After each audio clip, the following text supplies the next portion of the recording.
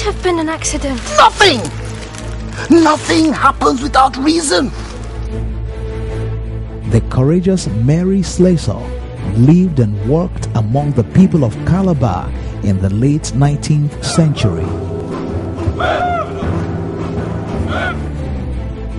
She learned their language and culture, spread the Christian faith, and persuaded those with long-held traditional beliefs to abandon cruel practices such as killing of twins at birth. I know. But we must bring the message of God to the hearts of the people here.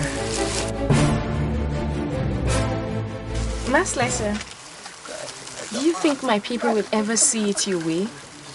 Do you think we can change our ways?